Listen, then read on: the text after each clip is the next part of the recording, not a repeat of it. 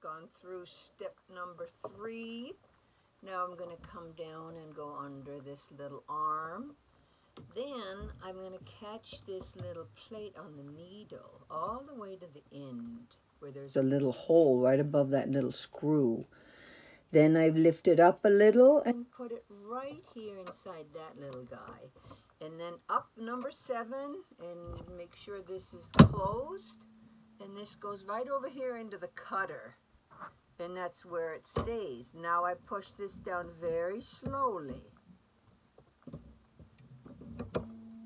There we go.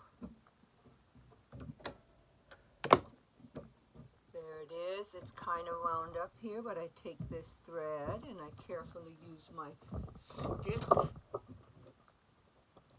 And I bring this out.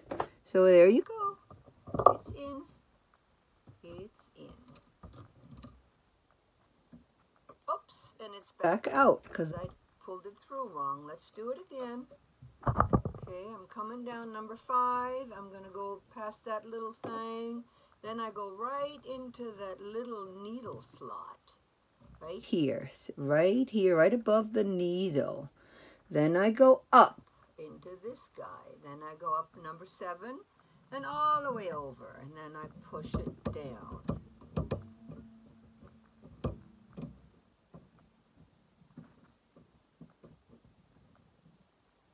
Caught over here. It's gotta go.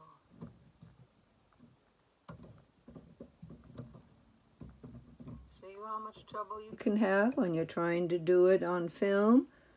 Over here, up here. Down slowly. There it goes. So the trick here is this thread gets kind of caught up in there. So when it does, you just pull it out very gently. Make sure that it's still going through. There we go.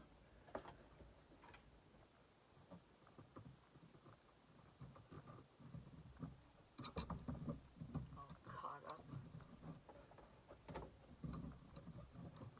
There. Finally. Usually I have no trouble. Well, there we go. Just be careful. Don't hurt that little tiny thing.